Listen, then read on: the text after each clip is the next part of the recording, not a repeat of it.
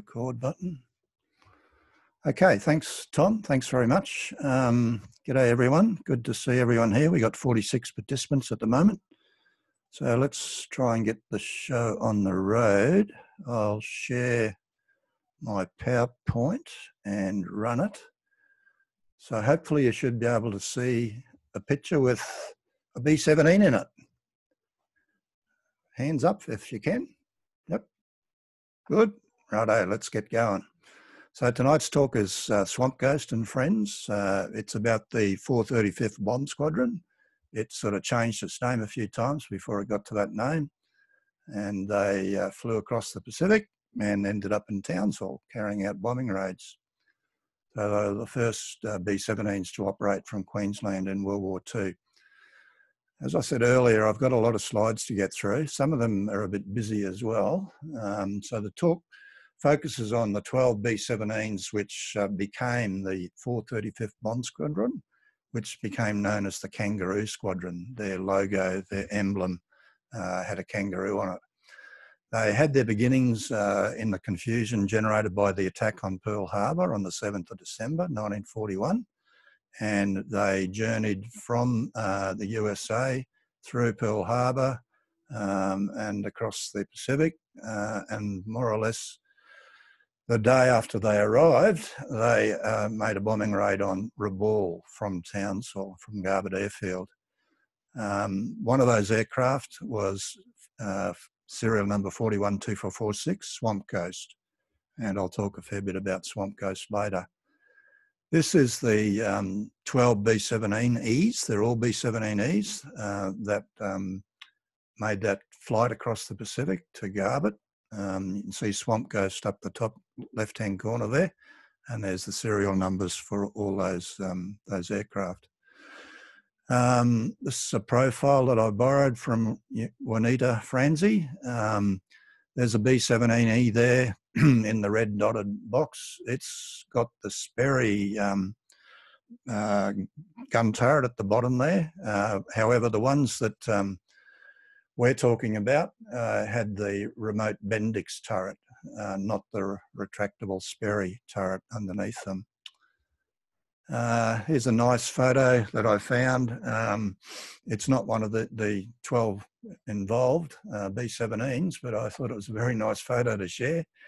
It's a pre-May 42 photo because it's still got the red meatball in the middle of the star there, which caused a bit of trouble and had to be painted out later on, but it's quite a nice photo. So on the 6th of December, 12 B-17s took off from San Francisco to fly to Hawaii. It was a 13-hour trip of about almost 2,500 miles. 6 of these B-17s went on to make up those B-17s that I showed in that earlier photo. So there were 6 others that didn't become part of the Kangaroo Squadron. They were on their way through Hawaii and across the Pacific to Clark Field in the Philippines, as to Plum was the code name for the Philippines. And they were part of that 10-squadron deployment to the Philippines. They were stripped bare of non-essential equipment, and so they had no guns, ammunition, and all that sort of stuff, and were fitted with two long-range fuel tanks in the bomb bays. They flew in 2 groups of 6 B-17s each. 6 of them were from the 38th Reconnaissance Squadron of the 19th Bomb Group, and 6 were from the 88th Reconnaissance Squadron of the 7th Bomb Group. However, their journey was interrupted when they arrived over Pearl Harbor. This is the makeup of those 12 aircraft. You can see the ones in the blue rectangles, hopefully you can make that out. These 5 plus this one here, these 6, they were from the 38th Reconnaissance Squadron of the 19th Bomb Group. And the other ones in the green rectangles were from the 88th Reconnaissance Squadron of the 7th Bomb Group. And then those 6 at the bottom in this big red rectangle, They later became members of the 435th Bomb Squadron. So they were 6 of the 12 that flew across the Pacific to Townsville in February 1942. I just need to move something out of the way here. The 88th Reconnaissance Squadron, this is the makeup of those aircraft, all B-17Es, as I mentioned earlier. So I've listed their serial numbers and where I know it and where they have one, their nose art names, as well as their pilots for each of those aircraft.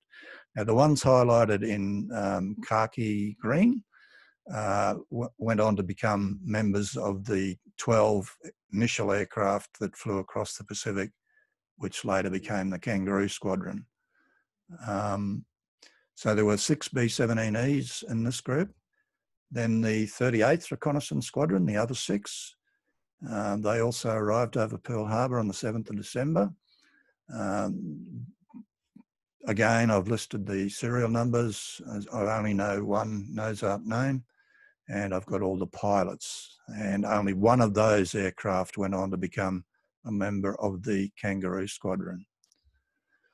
So there's 4 B-17Cs, they're the ones with the shark fin tail, and then 2 B-17Es amongst that group.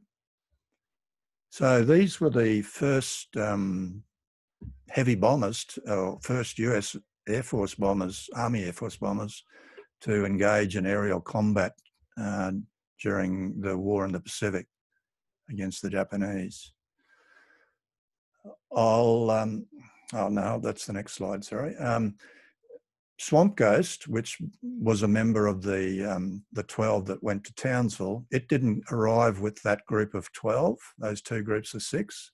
It came a little bit later on the 17th of December with 5 other B-17s under an order to proceed to the Philippines, which was codenamed Plum. It was also a B-17E. I've drawn a map here just showing some of the airfields.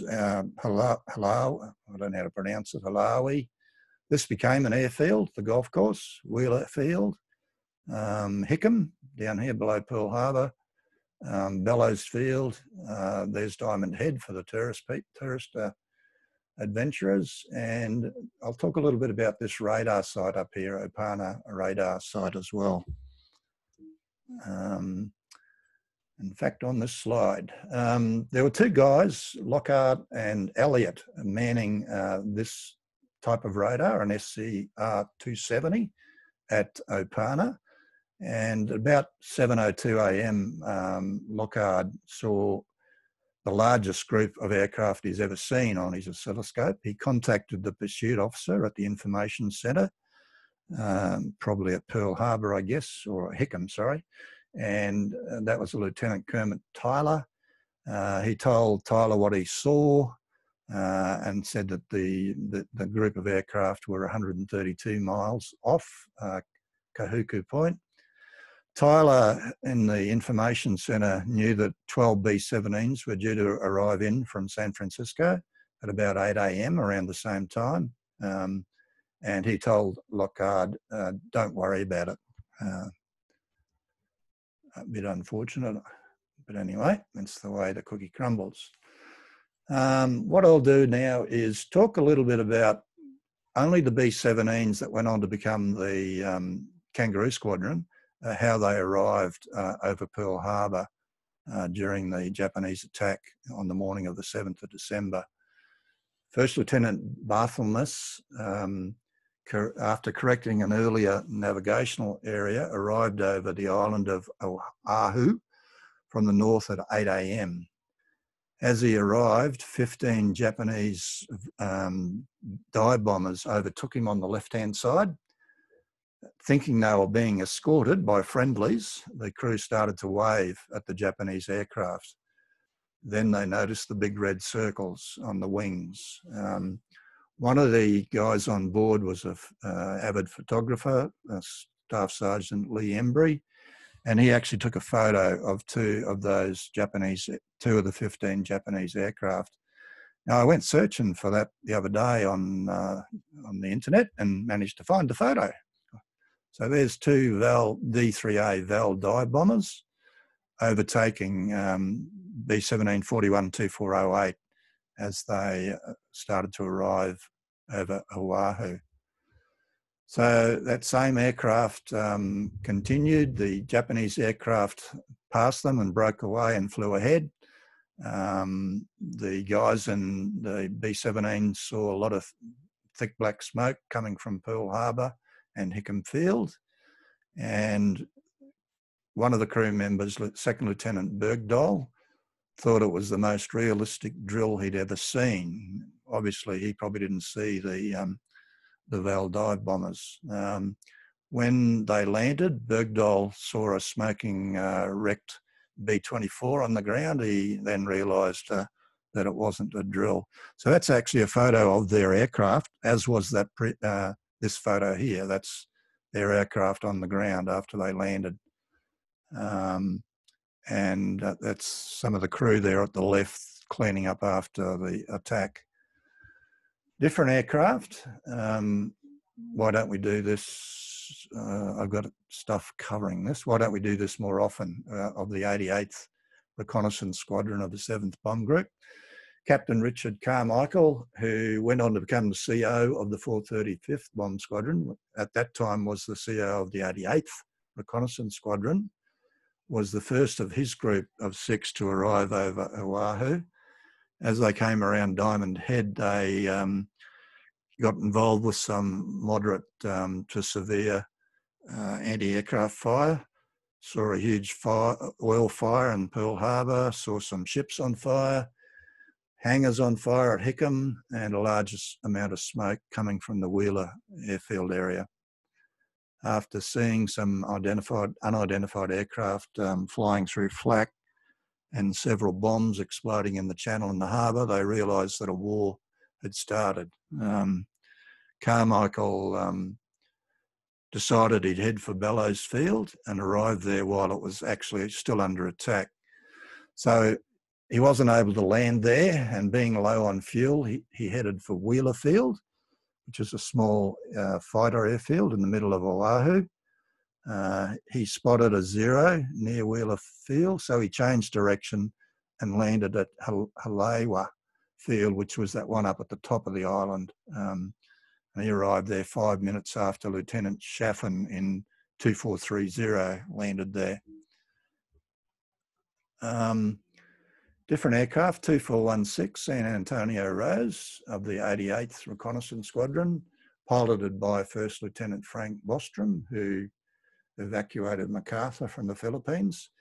He was the last B-17 to leave California, but he managed to be among the first of his squadron to arrive over Hawaii. He contacted the tower, but they didn't, when he was talking to them, they didn't actually tell him that the Japanese were attacking Pearl Harbor, etc. So he circled above Pearl Harbor and saw a ship on fire. Then an anti-aircraft shell exploded off his right wing. He got back onto the tower and demanded to know what the hell was going on. And they finally told him that they were under attack just a little bit later. There's a bit of nose art that I borrowed from Michael Claringbold with permission. So still the same aircraft. They dropped down to 700 feet and they were fired on by friendly fire from American ships. So they headed for some clouds to hide. And 2 minutes later, they were attacked by a Japanese fighter aircraft from behind. They shook off the Zero, but then they were attacked by 3 other fighters, possibly Zeros. They were damaged with bullet holes in the tail, wings, and in the fuel transfer line, flap rod and electrical wiring. They managed to outrun the Zeros, but they were now very low on fuel. They ended up making a forced landing on that golf course that I showed you on that map, Kahuku Golf Course, on the northeast tip of the island. So a different aircraft now, the 2432, the last straw, was the nose up of the 88th Reconnaissance Squadron. First Lieutenant Thacker was approaching Pearl Harbor and Hickam when they noticed a large oil fire in the harbour and a B-17 on fire on the ground. They headed back to Honolulu, towards Honolulu initially, and then they received a clearance to land. He landed hard and fast at Hickam, blew a tyre, did a ground loop to pull the aircraft up, and that caused the blown tyre to catch fire. The crew members disembarked, extinguished the fire while they were being strafed by 2 Japanese aircraft. Different aircraft, naughty but nice, serial 412430, flown by First Lieutenant Chaffin, who was not far behind Carmichael. Saw the usual sort of stuff, anti-aircraft fire, hangars and barracks burning, burning ships, burning B-17 on the ground. They soon realised that a war had started, and they headed north and landed at that airfield at the top of the island, Halua Airfield. Same aircraft, Carmichael and Chaffin, when they're on the ground, contacted the Hawaiian department, who ordered them to relocate to Hickam Field. While they were still at Halua, they removed their empty bomb bay gas tanks and put 200 gallons of fuel in their wing tanks, and they installed and loaded their guns, because remember they were flying without guns, and loaded them up with ammunition and flew safely to Hickam Field. Different aircraft, no nose up that I know of, flown by First Lieutenant Rawls. Saw anti-aircraft fire burning B-17 as he arrived over Hickam. Immediately knew something was wrong. Followed, as he was following another B-17, probably Bostrom, in 2416, I think it was. He ran into anti-aircraft fire, some friendly fire from some American warships. He did a 180-degree turn and climbed quickly. Flew towards Wheeler Field, found it burning as badly as Hickam. He realised he was low on fuel after flying from San Francisco. He turned back to Hickam. As he was about to land, he was attacked by a Japanese fighter aircraft. Number 2 propeller was hit, and the main spar on the left wing was also hit by bullets. One of the crew members, Sergeant Palmer, got a bit angry and fired his 45 caliber pistol at the aircraft. 3 Japanese aircraft strafed the crew as they ran from the B-17, but they were lucky enough to make it all safely to cover. So that was Pearl Harbor. Things calmed down a little bit after that, but there was a lot of reorganisation, and the various aircraft that were at Pearl Harbor at that time, and possibly a few more that arrived a bit later, were attached to the Hawaiian department and started to carry out many patrols looking for Japanese ships or submarines. Now that's a nice photo. It's none of the aircraft of the 12 that I'm talking about, but I just thought I'd show it, showing a variety of aircraft as well.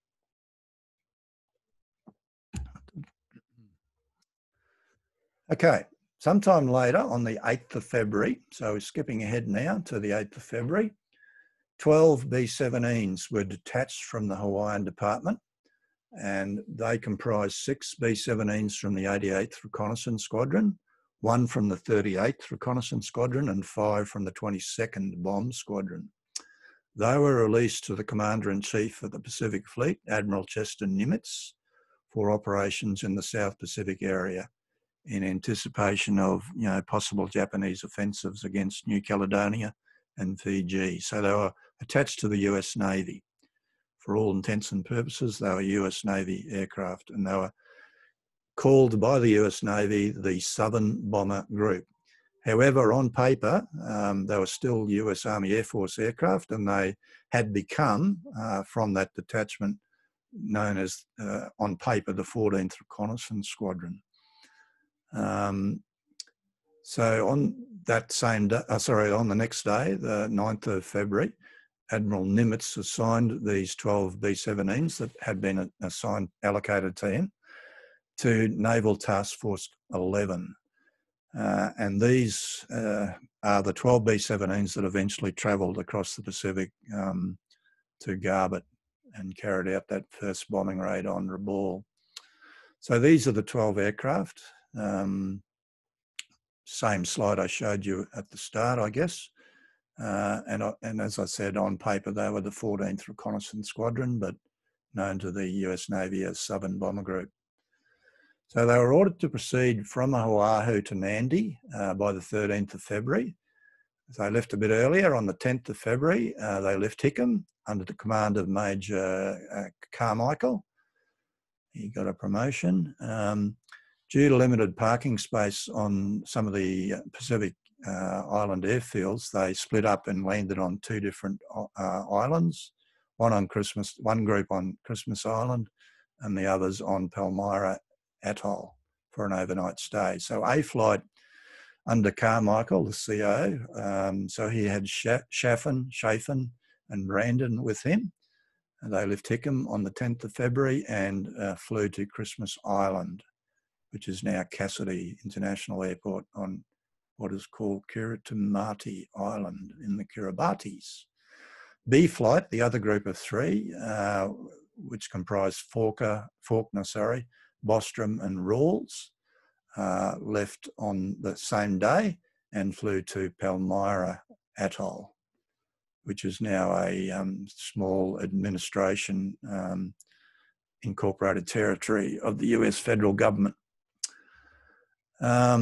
The other group of 6 were the ex-22nd Bomb Squadron aircraft, now the 14th Reconnaissance Squadron, of course, but also called Southern Bomber Group. Comprised Lewis, who was also involved in the rescue of MacArthur, DeBose, Roberts, Swenson, Eaton and Spieth. And they left Hickam Field around the same time as those other two groups of 3. So A and B flights back to those first group of the ex-88th Reconnaissance Squadron left their 2 islands and flew to Canton Island on the 11th of February 1942. And I've got some pictures there of the island, etc., from Google Earth. A flight then of the ex-88th Reconnaissance Squadron arrived at Nandi on the 12th of February, and B flight arrived the following day and caught up with the guys from A flight. So by the 14th of February, the other 2 flights of B-17, the 22nd Bomb Squadron guys, previous Bomb Squadron guys, had also arrived at Nandi. So now all 12 B-17s of Southern Bomber Group were now in Fiji. While they were based there for 4 or 5 days, they flew 16 missions in support of that Task Force 11 that I mentioned earlier. So Task Force 11 was under the command of Admiral Wilson Brown, and it comprised those ships you see there, the Lexington, famous ship, in Minneapolis, the Pensacola, another famous ship, and Indianapolis, and 10 other destroyers, too many to list. On the, well, I'll just move this out of the way, on the 17th of February, the 6 aircraft that used to be in the 88th left Fiji, and the other 6 from used to be in the 22nd left the following day and headed for New Caledonia. So New Caledonia at that time was a bit iffy. It was considered a bit dangerous for them to stay there for too long due to the uncertainty of the French population's loyalties. There were 2 sides of the Vichy French and the Free French, I think it was. So on the 18th of February, the 6 B-17s used to be in the 88th got a weather report for Townsville, saying things weren't looking real good. It was almost cyclonic type weather. And as they were only able to get an extra 800 gallons of fuel for each of their B-17s, they decided to fly to Brisbane rather than Townsville. So they left New Caledonia on the 18th to fly the 1,403 kilometres to Archerfield Airfield. They arrived there on the same day. Carmichael was pretty keen to get into action. He wanted to refuel at Archerfield and leave straight away for Townsville. But Townsville at that stage was still being buffeted by cyclonic type weather. Later that evening, B-17 Naughty But Nice 2430, piloted by Chaffin, was damaged at Archerfield when Keith Virtue was taxiing his DC-3 VHACB and managed to hit Naughty But Nice. The B-17 suffered some damage to its starboard wing, the tail and part of its fuselage, and it had to remain behind to be repaired. It eventually caught up with the unit in Townsville 9 days later. So there's the beast that did the damage with Keith Virtue at the helm. And it also happened to run into a Dutch Lockheed Lodestar serial LT922. And you can see it did quite a bit of damage to that aircraft as well. There was damage there on the wing as well. So the men camped at Archerfield in tents overnight. The next day, the airfield was still very wet there, and their aircraft were overloaded with fuel, etc. They decided they'd relocate a lot of the baggage to lighten the aircraft and most of the non-essential aircrew members to Amberley Airfield, as it had paved runways, and they stayed there overnight. And the remaining 5 B-17s, remembering that one of them had been hit by a DC-3, relocated to Amberley, and they took off from Amberley on the 20th of February and arrived at Garbutt Airfield the same day. This photo here, I managed to get a better copy of this. There's another copy around with a big tear through the picture up here somewhere. Bruce Campbell, the author of a book that I'll mention later, sent me that yesterday when I asked him. So this photo was taken soon after their arrival in Australia. There's been a bit of confusion with some researchers as to which aircraft this was, but I think the consensus is it was 412416, and I guess the proof is the fact that ex-crew members some years ago have identified the people in the photo. So at the far left there, the big tall guy is Earl Shigrud, who was the bombardier on San Antonio Rose. Rob Carruthers is the next guy, moving to the right. And the third guy from the left is Frank Bostrom, the pilot of San Antonio Rose. And Herb Wheatley, the tail gunner, is right over here at the far right. We believe this photo was taken possibly at Amberley, could be Archerfield, but possibly Amberley. So the men of the 8, who used to be part of the 88th Reconnaissance Squadron, found that when they arrived at Townsville on the 20th, that 3 crews from that other group of 6 aircraft, the X-22nd Bomb Squadron aircraft, had already arrived in Townsville. They'd flown directly from New Caledonia to Townsville through the bad weather. There is a record that shows that Bill Lewis and Harry Spieth had arrived at 10 a.m. On the 19th, the day before, and it must have been one other as well, because there were 3 when they arrived there. So that day that the last group of 6 arrived, the last group of 5, sorry, because one was left behind, they discovered that they were actually due, after flying all the way across the Pacific, due to carry out a bombing raid on Rabaul that very night, leaving at 10:30 p.m. Wisely, the US Navy, because they were still under US Navy control at that stage, called off that attack at 8 p.m. that night. There's a nice photo that again Bruce Gamble gave to me yesterday of Garbutt Airfield. You can see the slopes of Mount Louisa over there. This is Hangar 75, which is still there, the old control tower. So when the 12 B-17s arrived at Townsville, as I said, they were still under US Navy control, but they were put under the operational control of Area Combined Headquarters in Townsville for flying bombing raids, etc. One other thing to note in this picture is this, what do you call it, a 50 caliber anti-aircraft gun mound that was erected there by the 208th Anti-Aircraft Regiment. They had a number of those around Garbutt Airfield during the war. When they arrived in Townsville, the B-17s were dispersed off the airfield. They went across the Ingham Road and along Duckworth Street, and they were dispersed in the bush along Duckworth Street, where the large Townsville Air Depot, or Depot Number 2, was built in late 1942. So remember, this is February 42, so there's a shot of Castle Hill in the background. This is probably one of the aircraft dispersed along Duckworth Street. I found this photo on Facebook 2 days ago. Very nice photo, and I'll be pretty 100% sure that's Mount Louisa in the background.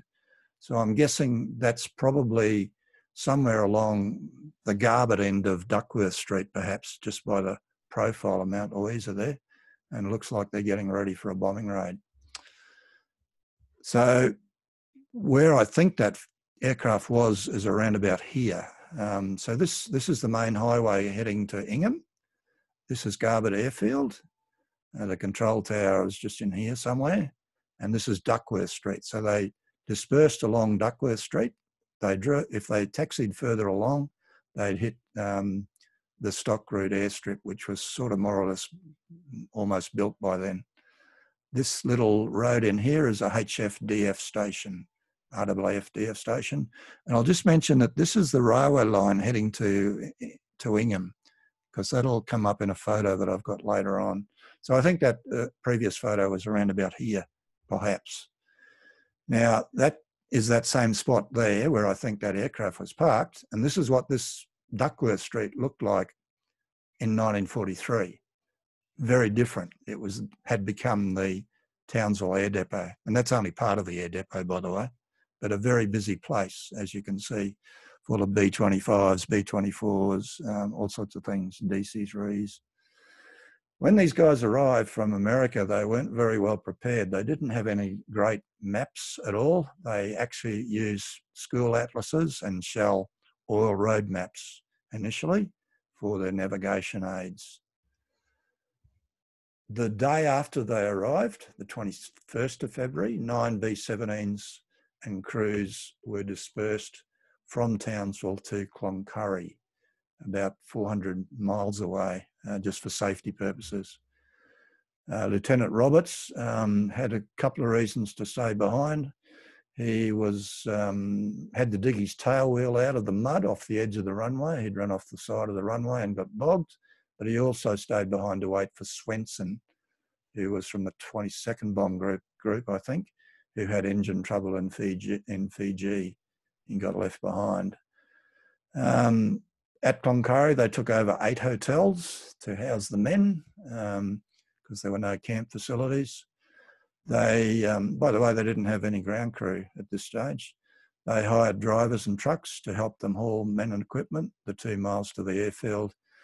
One of the crew members, Second Lieutenant Johnson, described Cloncurry as a hot, dry place of 500,000 flies per cubic foot of air. Don't think he was very keen on the place. Okay, the first bombing raid, 22nd of February, 1942. The B-17s relocated from Cloncurry back to Townsville. In the absence of ground crews, the air crew removed 2 of the 4 600-pound bombs they had on board at that time and replaced them with 4 300-pound bombs. Don't ask me why. Lieutenant Roberts, by that stage, had unbogged himself, but in the process of doing so, he had damaged his tail wheel and the fuselage, so he wasn't going anywhere. They were now down to 9 aircraft. Now, while they were taxiing to get ready to take off for the mission at Garbutt on the 22nd, Rawls, the left wingtip of his B-17, 412434, swung into number 4 engine of Bostrom's San Antonio Rose, 412416, and damaged it significantly. Now, remember I said there were no, this is another photo that I just found this week on Facebook, I think, and it's a B-17. I'm pretty sure it's in the Pacific, and it's interesting that the 2 guys, or 2 of the 3 guys carrying the bomb, look like they might be officers. I'm just wondering whether that's a photo taken in Townsville as well of one of our 12 aircraft. Can't be sure. Okay, so though there appeared to be no damage to San Antonio Rose due to that ground collision that I mentioned, it was felt that the engine may have been stressed and mightn't last the mission. So that aircraft was scratched from the mission, and it was then from then on used as spare parts. So San Antonio Rose was no longer, and you might notice in one of my slides I mentioned San Antonio Rose 2. So that's why there is a 2, because Rose 1 got retired. So its wingtip was used to repair Rawls's B-17, and from then on, San Antonio Rose became a source for parts, etc. Now, again, before they took off, DeBose found that his B-17 had water in its fuel line, so they were now down to 6 aircraft out of the 12 that had flown across the Pacific. So they were to proceed from Townsville that night, just after midnight, on the early morning of the 23rd, in 2 flights, two flights of aircraft, and they were to bomb Japanese aircraft in Rabaul Harbour between just after sunrise, between 6:45 and 6:50 a.m., and then refuel at Port Moresby before returning to Townsville. The 6 B-17s assembled over Magnetic Island just after midnight on the 23rd of February. I believe the code name for Magnetic Island was Treasure Island during the war, and the pilots were there as I've got listed. Some of the aircraft I wasn't real sure of, the first 2. So Carmichael, Swenson, Brandon, Lewis, Eaton and Spieth. So about 90 miles north of Townsville, they hit some bad weather. The 2 flights became separated about 120 miles out. Spieth in 2440 got totally lost, and he returned via Port Moresby to Townsville and arrived back there at about noon. That day, just as a bit of information, Spieth and DeBose, Spieth who turned back, and DeBose who had water in his fuel lines, dispersed their B-17s back to Cloncurry. Lewis and Eaton reached Rabaul at 6:47 a.m, pretty much close to time, but found that there was a fair bit of cloud cover, and smoke and steam from the volcano there at Rabaul was helping to hide the target. They circled for 20 minutes, and Lewis eventually dropped his bombs towards a 10,000-ton Japanese cargo vessel moored in Rabaul Harbour. So there's a nice photo of Rabaul Harbour. You can see the volcanoes there. This Simpson Harbour was chock-a-block full of ships. I should have found another photo showing the number of ships that were usually parked in that harbour. But anyway, you get an idea of the layout there. Eaton's aircraft 2446 had trouble releasing its bombs. So that's Swamp Ghost, by the way, and had to make a second pass. He eventually dropped his bombs towards a Japanese transport ship, He was hit by an anti-aircraft shell, which passed right through the right wing without blowing up. And around that time, Lewis turned back to Port Moresby. Eaton was then attacked by about a dozen Zeros over Gasmata. He took some evasive action, and his gunners managed to shoot down 2 Zeros and crippled another Zero. So Eaton, as I said earlier, was in 2446, which became later known as Swamp Ghost. It's not a Nose-Art name, it's just a name given to it by somebody. Cannon fire had pierced the rudder of Eaton's B-17. He wasn't able to get his B-17 over the top of the Owen Stanley Ranges. He was low on fuel due to fuel leak, so he decided to make a forced landing in what he thought was a nice grassy flat field. Turned out it was the I can't pronounce that, Agaiambo Swamp. The other flight of 3 B-17s had arrived over target a short while after Lewis and Eaton. Bad weather prevented them finding the target. They got attacked as well by 5 Japanese fighters and were badly shot up. 3 of their men were wounded, and they managed to shoot down 1 Zero. They then returned to Port Moresby, not releasing their bombs, and then they would have flown back to Townsville. The 4 surviving B-17s then refueled at Moresby and arrived back in Townsville around 2:30 on the 23rd. Later that day, where when they arrived, they heard the news that Eaton's B-17, 412446, had crash landed on the north coast of New Guinea. And this is an image from Google Earth that I took a number of years ago, where you could actually still see Swamp Ghost there. I don't know whether they've left it online or not. I haven't checked in recent times. On the 14th of March, the B-17s, the 12 B-17s were reassigned from the US Navy to the 19th Bomb Group of the US Army Air Force as the 14th Reconnaissance Squadron, just in time to take part in the rescue of General Douglas MacArthur and his party, and also President Quezon of the Philippines and Vice President Osmeña. MacArthur had actually earlier been offered these very same aircraft, but when he heard they were US Navy aircraft, he refused to be rescued by the US Navy. So a few days later, they were reassigned to the US Army Air Force, and the same aircraft went on to rescue him from the Philippines. So out of the 12, these 2 here were the ones that eventually got through. 4 were actually dispatched from Townsville to Batchelor, and then when they got to Batchelor, 2 of the aircraft became unserviceable. One of them was Carmichael, the CO, so they had to stay there overnight, and the other 2, only 2 went up to Mindanao to Del Monte Airfield to rescue MacArthur and his family and staff.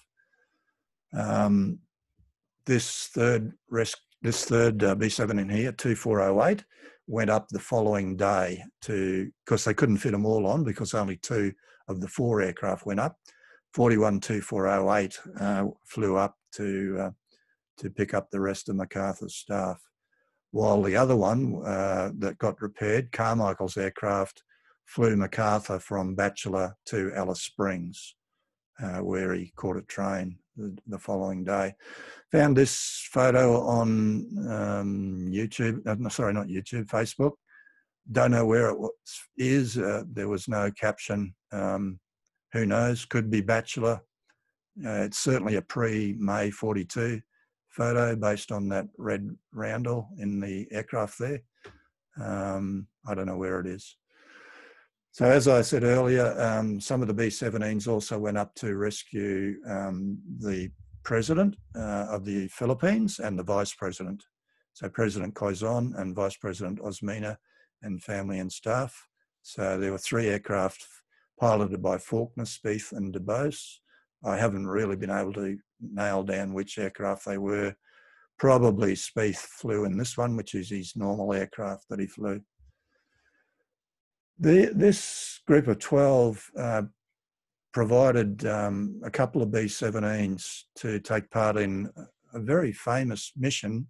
Unfortunately, it got overshadowed by the Doolittle raid, which happened a week later. Anyway, just to set the scene, late March 42, General Wainwright, who was the commander of the forces in the Philippines, I can't remember whether he might have been on Corregidor by then, I'm not sure, or Bataan, requested a squadron of bombers be sent to break the Japanese blockade long enough to allow the movement of supplies from Cebu to so he was on Corregidor, to the garrison on Corregidor. On the 11th of April, 11 B-25 Mitchell bombers from the 3rd Bomb Group at Charters Towers, which were equipped with auxiliary fuel tanks, and 3 B-17 Flying Fortresses, 2 from our group of 12 that we're talking about, the 14th Reconnaissance Squadron, and 1 from the 30th Bomb Squadron that came up from Melbourne, took part in the Royce mission. So they flew 1,500 miles up to Mindanao under the command of General Ralph Royce, who was on board one of the B-17s. That's him up the top there. So these were the 2 B-17s from the group of 12. And as I said, the other was from the 30th Bomb Squadron, come up from Melbourne, of the 19th Bomb Group, and it was 412486, also a B-17E aircraft. So they were involved when they got up there in over 20 sorties. They were sort of more or less behind enemy lines. They were sort of landing on whatever airfield they thought wasn't Japanese occupied at the time. They sank a Japanese transport and possibly 2 others, and shot down 3 Japanese aircraft. As I said, they dispersed to various abandoned airfields to minimise damage. The Japanese did manage to destroy one of the B-17s at Del Monte during a bombing raid, and the remaining aircraft then returned to Australia, loaded with evacuees after their daring raids. On the 21st of April, 42, the 14th Reconnaissance Squadron became the 40th Reconnaissance Squadron, so it changed name again. And at that stage, it was still the only active heavy bombardment squadron in Australia. The 22nd Bomb Group had arrived a week after this group of 12. They arrived in Townsville and also deployed along Duckworth Street, right up to the Stockroot airstrip, parked outside of Dr. Rod Cardell's house, his family house, his parents' house. And they were a light bombardment group, of course. Then finally, on the 16th of May, the following month, the 40th Reconnaissance Squadron changed their name yet again, and they became the 435th Bombardment Squadron, known as the Kangaroo Squadron, and you can see their logo up the top there. That's a leather patch that someone scanned for me. Some of these aircraft were involved in a fairly embarrassing incident during the towards the end of the Battle of the Coral Sea. On the 7th of May, some B-17s of the 435th were returning from a bombing raid on New Guinea when they saw what they thought were Japanese ships. What in fact it was Allied ships that had just been attacked by some Japanese aircraft. Calamity Jane, which was one of those was one of a group of 3 B-17s from the 435th, dropped bombs on these Allied ships. 412440, which is Calamity Jane, later on discovered that they had accidentally bombed HMAS Australia. Their bombs straddled HMAS Australia, and some of them fell near USS Farragut. HMAS Australia and a number of the other ships opened fire on the B-17s and expended quite a few rounds. I'm not going to read them all out. And then another group of 3 B-17s dropped their bombs near USS Perkins. Rear Admiral Crace commented that fortunately their bombing in comparison with that of the Japanese formation a few moments earlier was disgraceful. And I guess the Americans could say, well, your anti-aircraft fire was just as disgraceful because they didn't get hit. The 435th was withdrawn from combat in November 1942. They had a pretty heavy period of operational duty, and they were very, very war-weary. And the men returned to the USA. Their aircraft were reassigned to other squadrons. This is a nice photo of the men of the 435th having a party or a picnic at Rose Bay in Townsville, which is the bay heading out towards Paloranda, on the 10th of November, which happened to be the day before they left Townsville to return to the US. You can sort of make out Magnetic Island in the background there. Okay, talk a little bit about Swamp Ghost, 412446. Fred Eaton and the crew survived that forced landing. Oliver removed the secret Norden bomb site and destroyed it with his pistol and threw it in the swamp. It took them 5 weeks to make their way to safety, battling heat exhaustion, etc., and keeping an eye out for crocodiles. So that was the end of that little episode. Many years later, the wreck of Swamp Ghost, as it became known later in life, was refound by an RAAF helicopter in 1972. They landed on one of the wings and found the machine guns were still fully loaded on the aircraft, and everything was still on board pretty much as left when the men vacated the aircraft. Sometime after that, as I said, the B-17 acquired the nickname Swamp Ghost. It wasn't its nose art name. I've been contacted by a number of people who landed on Swamp Ghost in helicopters. I won't go through all of them, but one of them was Terry Wesley Smith. Here he is balancing his Bell 47 across the top of the fuselage in 1972. He told me that a RAF Iroquois had visited before him and removed one of the guns, 50 caliber guns, and left it with the local district patrol officer at Kiev. And then Terry's army unit then took possession of that machine gun, which they found to be in excellent condition. Here's just a few of the other helicopters that made a landing pad out of Swamp Ghost over the years. There were quite a few others as well. David Early, we actually had David as a guest speaker at one of our meetings a year or two ago. He was an ex-Army helicopter pilot, told me that he visited the B-17 about 6 times in his Army career. By the way, David was chief pilot for Aeropower, who was a contractor in Brisbane that we used when I worked for Powerline Queensland. And I flew many times with David in the Hughes 500 choppers along our transmission lines. David's first visit was in 1975. He would hover in close in his Bell 47 and occasionally let a passenger off to explore the B-17. Various visitors over the years souvenired lots of stuff out of the aircraft.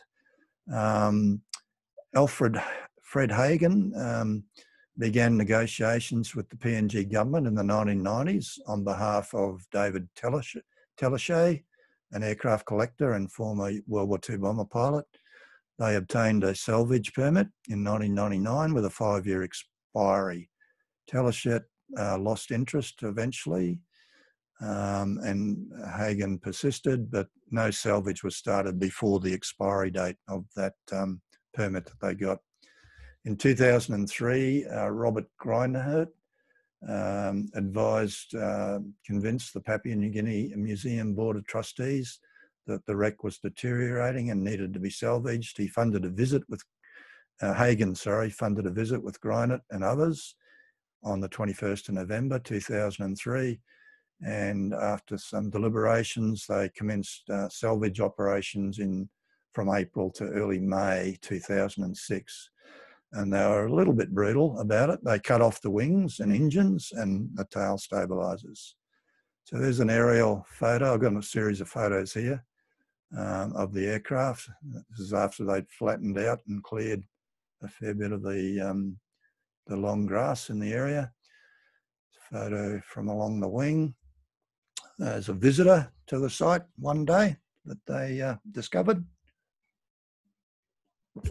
See them there with a blowtorch, cutting away at the engine, cutting the wings off the fuselage.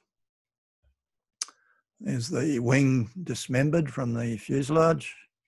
You can see the flotation devices under the fuselage and the engine sitting in the drink. Some of the perspex was almost intact, but some had disappeared due to the hot weather, etc. There they are getting ready to lift something, and there they are lifting the fuselage. You can still see the red centre in the insignia. And there's the wings left behind. And there's the fuselage, probably on its way to Lae, I guess. And there it is being unloaded, I guess, at Lae. So when the news of the salvage hit the media, there was a little bit of controversy, and that led to the wreck being impounded at Lae from May 2006 until late January 2010. After much controversy, a deal was made and the wreckage was shipped to Long Beach, California. I think that's where Teleshet was based. The B-17 then went into storage at Chino Airport. Another deal was made, and in January 2013, it was ready for shipment to Hawaii. It was going to what at that stage was called the Pacific Aviation Museum. It's now called the Pearl Harbor Aviation Museum. It was initially displayed outdoors at the museum on Ford Island in 2013.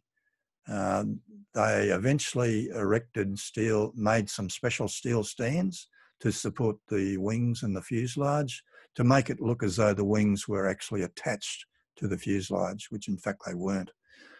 Here's photos of the various bits and pieces arriving at the Aviation Museum in April 2013.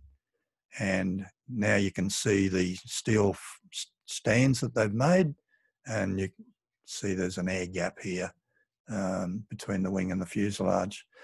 For those who've been to Pearl Harbor and didn't get to the museum, it's just, if you throw a stone from here that way, over the back of that shed, you'd hit USS Missouri. So it's very close to USS Missouri. Some more photos of Swamp Ghost, a close call here for the tail gunner. They eventually moved the aircraft wreckage into Hangar 79 to put it on display, sitting on those display stands. That's a photo I took when I visited there a few years ago. It's quite an impressive display, actually. Well worth a visit. So that was in October 2015 that I visited. I made contact with Burl Burlingame, the historian there. He's since passed away, unfortunately. And we had a good look at the aircraft. So you can see the large air gap there. And you can still see here in white lettering the tail number, 41. The 4's missing. That's pretty normal. 12446. This guy here was my ride to get to the museum. His name is Mark Reichman.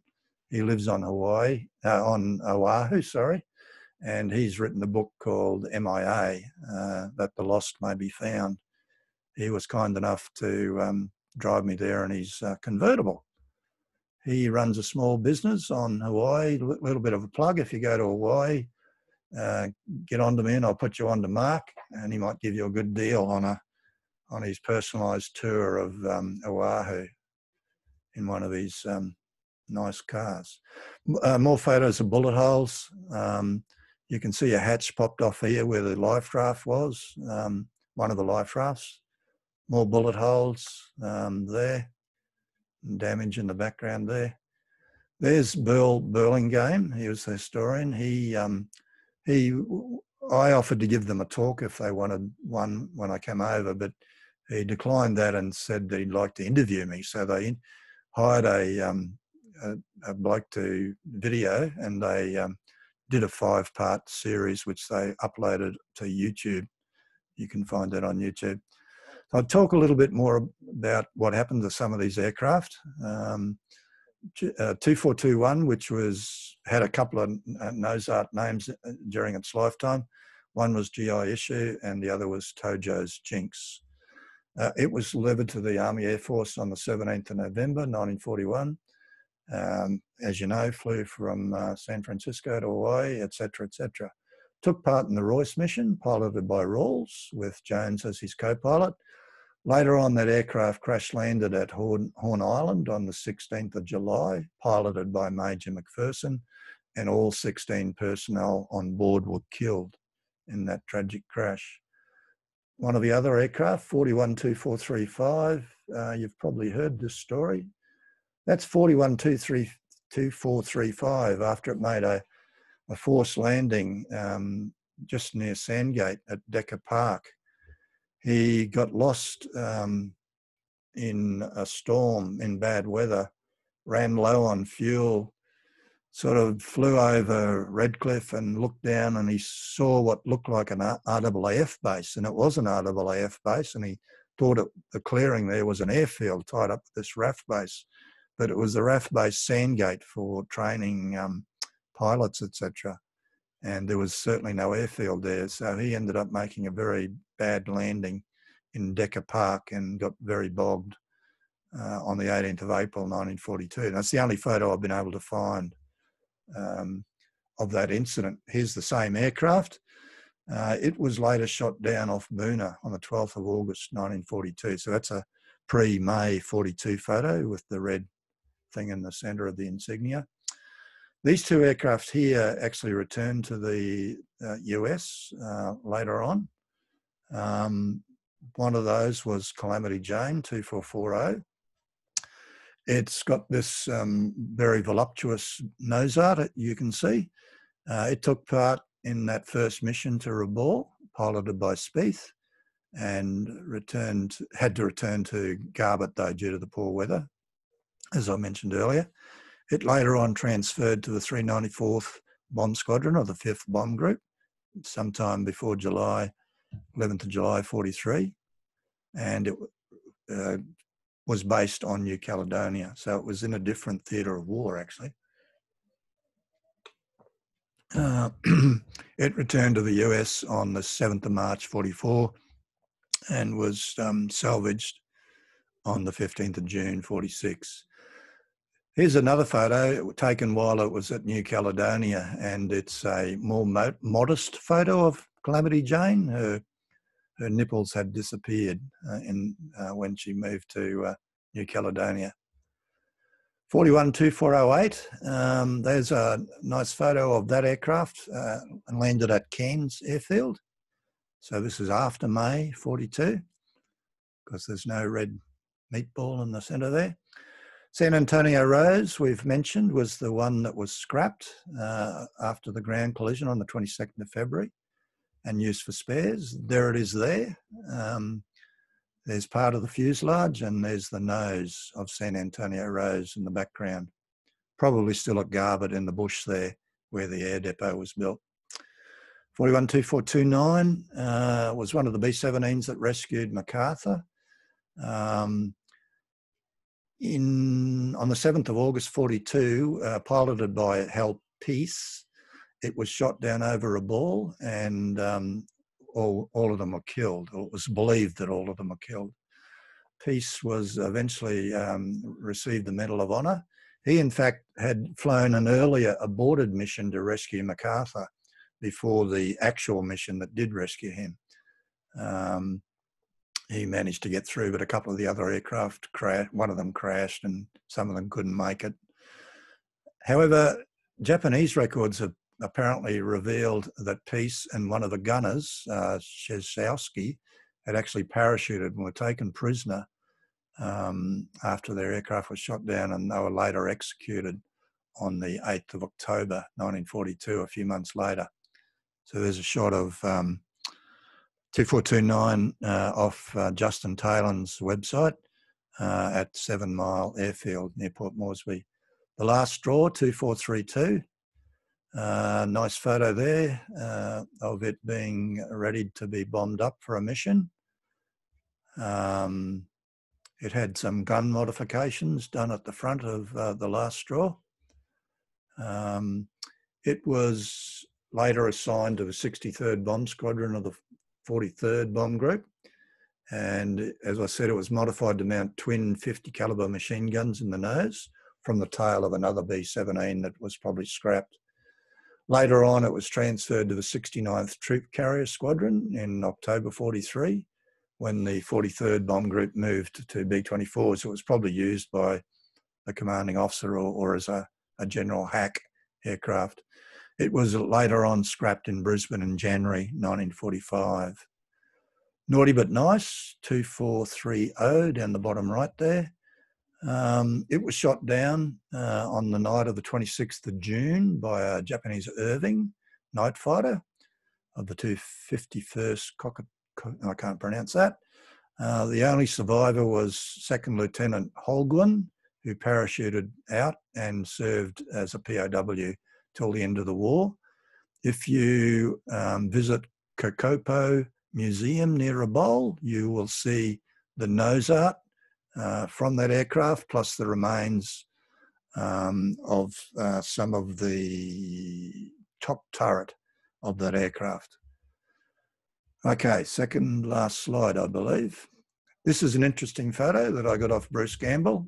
Remember I showed you where that railway line was near Garbutt Airfield, just south of the airfield, near Duckworth Street? It crosses Duckworth Street. Well, here's one of the 435th Bomb Squadron aircraft. It was a later replacement aircraft, not one of the initial 12. So it's 412645, as you can see on its tail, sitting there waiting for a train to go past before it taxied out along Duckworth Street to its dispersal area.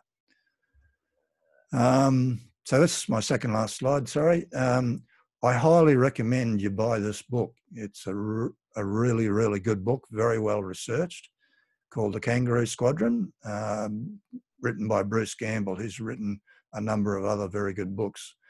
I believe, from memory, Bruce's uncle was in the 435th Bomb Squadron. So that's what inspired him to write that book, which only came out, I think it was late last year or early this year. Can't remember. And that's the end of my talk. Thank you very much. And I'll happy to try and answer any questions if I can.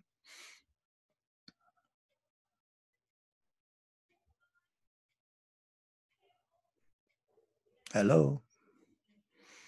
Yeah, thanks, Peter. We're all still here, just dumbfounded. Yeah, there's a lot of info. Sorry. Too much. I've got a question for Peter. Too much info. Yes, mate. Yeah, it's Dion here. Yeah, a few years ago, or many years ago, I was told that there was possibly, there had been a B-17 which was bought by possibly a farmer after the war. It seems like a big thing, or perhaps it was abandoned in the area. And that I think some of the Haas guys actually went to look for it, the original guys. They found some of the exhaust collector rings. That was all that was left. Do you know anything about that, or have you ever heard, or any idea what that would be? No, I have not heard that. What, do you know what state that was in? I think it was New South Wales. Yeah, okay. Fairly certain, yeah. Outside Sydney somewhere, but I don't know exactly the details. I don't think I was ever told. But, I was like, oh, be significant. Okay? Yeah. No, I've not heard of any. No, news to me. Yeah, it sounds like it was reasonably complete, or at least a lot of it was there. But but it was removed by the time the guys that got out to search for it. Yep.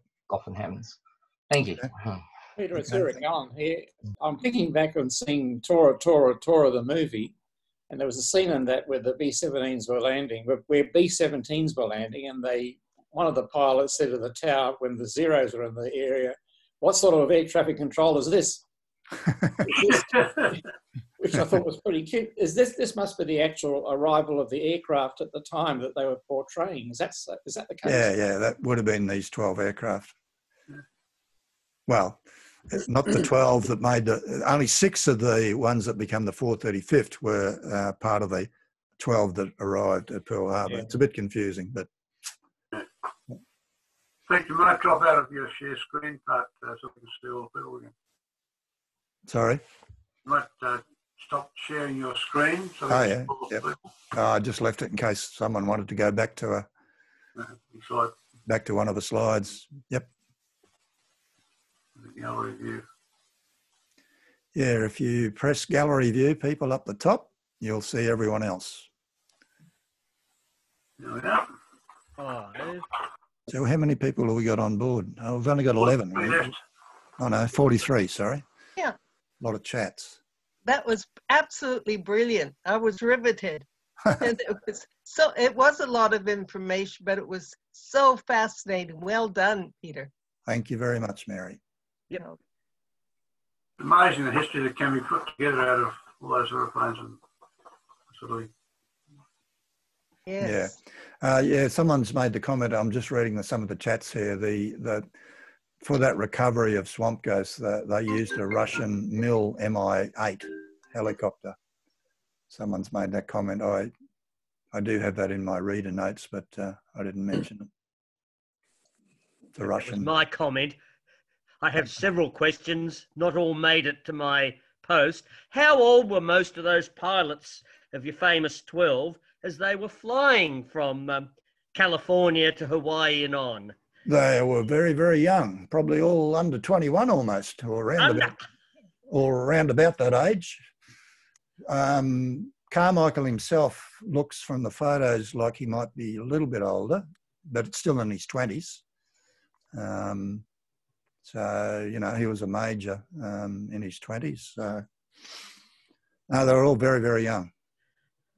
And the two others I have in my comments, to taxi up Duckworth Street, why didn't they bog to the axles? How would a street cope with the axle loading on the aircraft wheels? I assume, I don't know whether Jeff Nielsen knows, but I assume Duckworth Street was a dirt road in those days. The Yanks probably later, when the air depot was built, may have paved it. I don't know whether that, I've stopped the share, but whether you could see it in that last photo that I showed. But certainly they did. They definitely did it. B-26s, if you read Rod Cardell's book, in February, late February, they arrived the week after the B-17s, and they taxied all the way up Duckworth Street, turned onto the Stockroad Airfield and parked in front of Rod's parents' farmhouse there. And the B-17s all deployed along Duckworth Street. Whether they went all the way to the Stockroad airstrip, I'm not sure, but it certainly happened. And Townsville's a very dry place, usually, most of the time. But you mentioned bogging off the side of the runway with one of the other takeoffs. Yes, I did. I did. And I've got one last question and then over to the others. And that was the evacuees in the B-17s coming out of the Philippines. How many people could you fit in and how did they fit? How many can you fit in a B-17? Well, a B-17 crashed at Mackay and there were 41 people on board. Yep. 40 people were killed, one survivor. So that's, and they were also loaded to the hilt with food as well. So you can fit at least 41. So what were they sitting in? The Bombays or? Probably. Wherever they could. Righto, thanks. By the way, on Townsville, being dry most of the time, it's one of its nicknames is Brownsville. It is sometimes called Brownsville. But it can get very wet on occasions. But I grew up there and every time you saw storm clouds, it only rained on the other side of Mount Stewart. It rarely made it through to my place.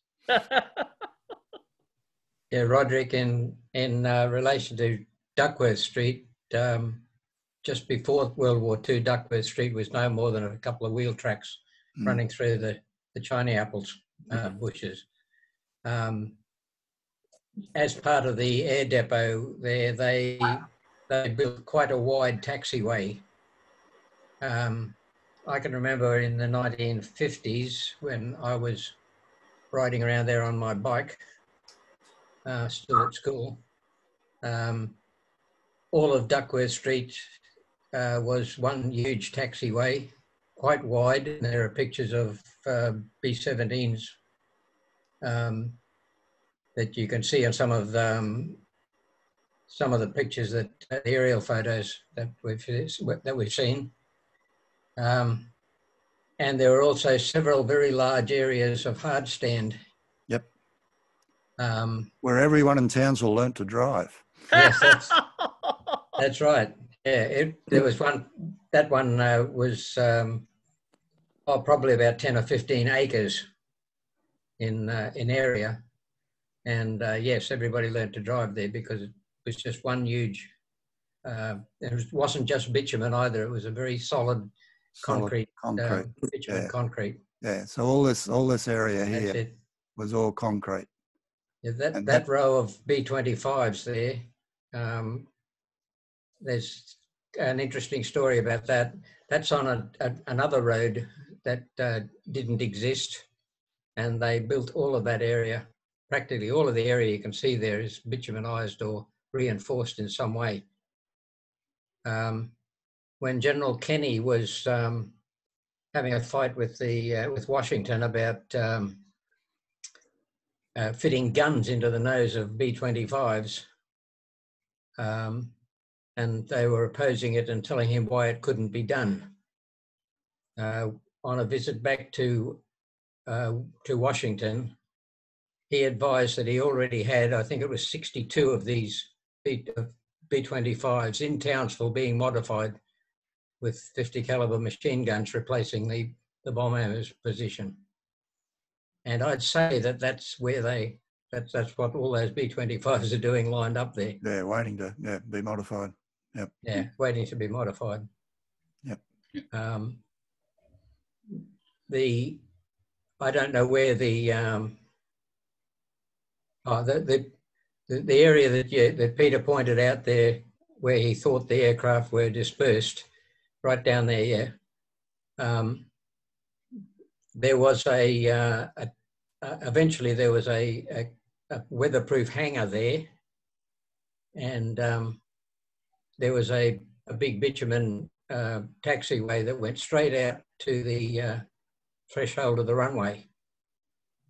And it's quite possible that the Aerocobras that flew out of there to repel Japanese flying boats in the air raids on Townsville. They weren't really air raids; they were more like reconnaissance missions. It's possible that they were in that area in readiness to defend the air depot. Yeah. In the 1960s, the hangar had long gone, but that's also where they stored the Lincoln bombers when they were retired and eventually sold off. This is where they were scrapped. They were pulled apart here. I've got photos. They were sort of dispersed among the trees and small trees and so on there. Yeah. Peter Allen, just looking at the picture on the screen, next to hangar R6, that looks like Liberators. Yeah, they're Liberators. Who were they? Australian or? Yeah. Sorry, no, American. 43rd, probably the 43rd Bomb Group. Okay. Probably. I don't know if Bob Livingston's online. That I think that's a Liberator down the bottom here. Yeah. It's a little difficult to see on this smaller photo, but I've seen the very large prints of these. Yeah. They were taken by Arch Fraley. Yep. Arch Fraley. Yep. And I was able to find Catalinas, B-47s, B-24s, B-17s. I've got colour film of this area with Catalinas and whatever. Yep. It's quite good, actually. Eric Allen again. One other question about the lineup of all the Mitchells. They must have been no attempt to disperse them. They must have been quite confident they'd be outside of any Japanese attack. Yeah, yeah.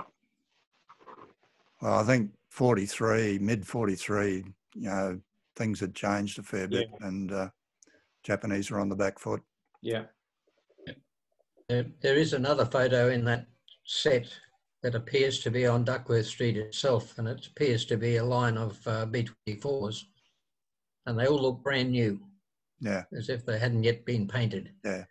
A lot of aircraft, smaller aircraft arrived on ships and were erected down here. This is the aircraft erection depot area, I believe, down this way, neck of the woods.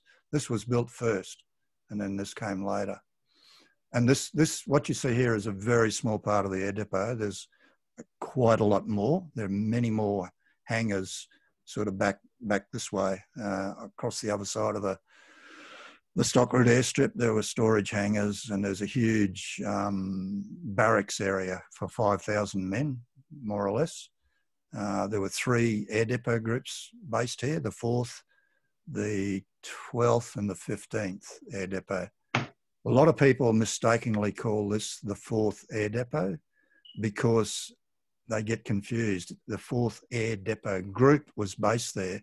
It's actually the 2nd air depot, number 2 depot, or number 2 air depot, or Townsville air depot. It's definitely not the 4th air depot, but the 4th air depot group was based there. The 4th air depot was actually in Darwin, and the 1st air depot was in Eagle Farm in Brisbane. Anyway. Brendan Gowan here. Just a question I had. In your research of the original 12 coming over, have you seen much of the confusion that actually caused with Australian authorities about their arrival? I refer mainly to a cablegram from the 14th of February 1942 from Osmin in Washington to Minister of Department of Air in Australia, where they're trying to clarify that these aircraft will in fact come under RAAF command. Yeah, well, I think you've shared a document, haven't you? Yes, I have. I had a very, very quick look at it. I had not seen that before. I knew the history of, that they changed command from US Navy to US Army Air Force. I assumed there would have been a bit of toing and froing, but I had not seen that document.